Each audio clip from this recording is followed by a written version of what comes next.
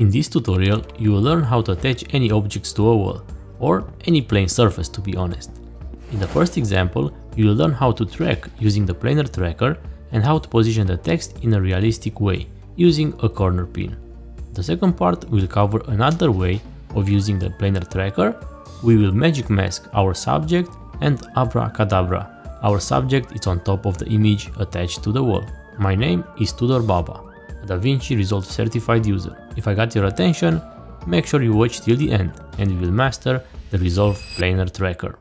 We are now in the Edit tab and here is the clip. Our goal is to attach a new text on the left wall. Open Fusion and let's make some space and let's add the Planar Tracker node.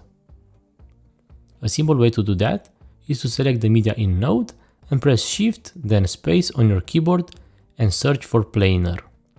I will move the node to the right and let's start the tracking. In the right menu, make sure you have the inspector open. You have multiple operation modes. Make sure track is selected. For this clip, I want to track from the beginning of the clip, so I will set this reference time. Change the tracker type from point to hybrid point or area. Depending on your clip, there is a possibility to use a different motion type, but for me, perspective works well. To improve your tracking data, go to Options menu and increase your trial length. This is optional, but is good to know. Go back to Controls and let's draw the area that we want to track. In my case, I will track this part of the wall.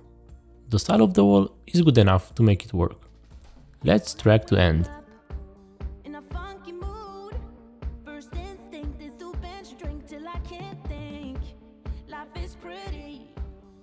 Looks good. Let's add the text now. I have the media in selected and press on this text button. I will type the text DaVinci Resolve here. The text is in the center of the screen now. Let's attach it to the wall. Click on the Planar Tracker node and from the inspector click on the Create Planar Transform. At this moment we have a new node. To put it in between text and the merge node, press the Shift on your keyboard and move the node until the arrow is in a different color. Now select the text node and search for corner positioner.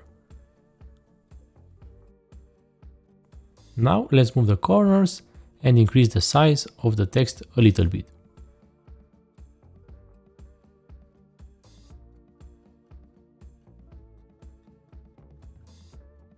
Looks good already, but we can improve it even more. Let's be creative. I will change the style of the text to be bigger and yellow.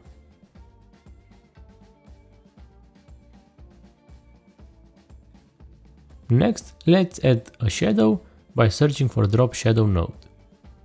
Zoom in and change the style as you wish.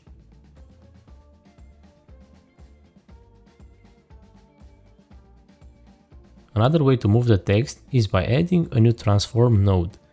You can change the scale or the position.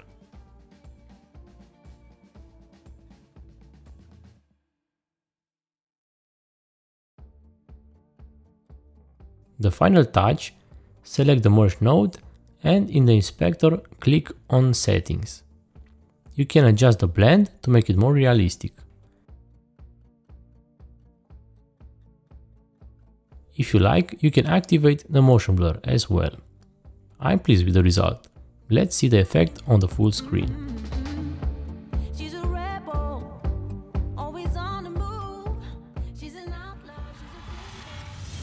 Moving on, in this clip I want to attach an image to the wall. We already know how to track using the Planar Tracker, so let's do it again. I will change all the settings like in the previous example and let's draw the area now.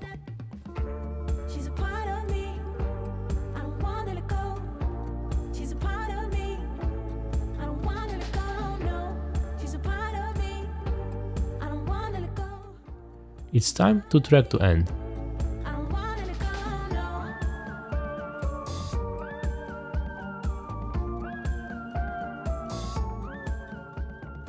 From the media pool, I'll drag and drop an image with the Resolve logo.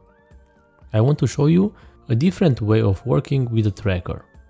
From the operation mode, instead of track, select the corner pin. Let's adjust the corners. Now connect the image to the tracker. Here is the result so far.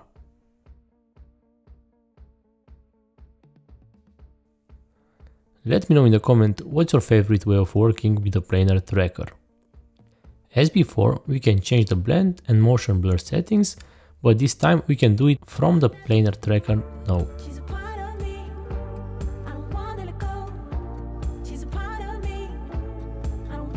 Let's add the drop shadow as well and make it as we like.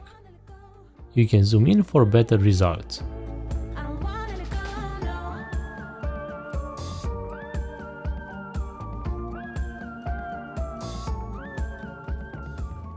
Next step is to make our character on top. The first step is to duplicate the media in and move it after the Planar Tracker. A merge node is created automatically. Let's add the magic mask.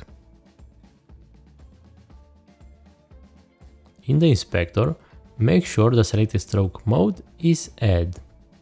Now I will zoom in and I will draw a new line on the character. The magic mask did the job very well, and now I can see the logo again. Let's track both ways by clicking this button. Job done. Let's see the entire effect again. See you next time.